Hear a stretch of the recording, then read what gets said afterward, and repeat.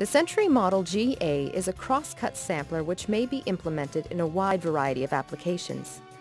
Typical applications include grains, chemicals, seeds, coal, fertilizer, salt, flour, sand, and plastics. The GA carries FGIS and Canadian grain approval. Typical installations are on gravity lines, vertical spouts, or angular spouts. Product is sampled by the Model GA when a solenoid-controlled air cylinder moves a Pelican-type diverter across the entire product flow, capturing a sample, then discharging it through the Pelican tube.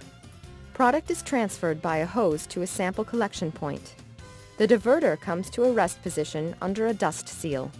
This keeps the fines from flowing into the diverter when not taking a sample.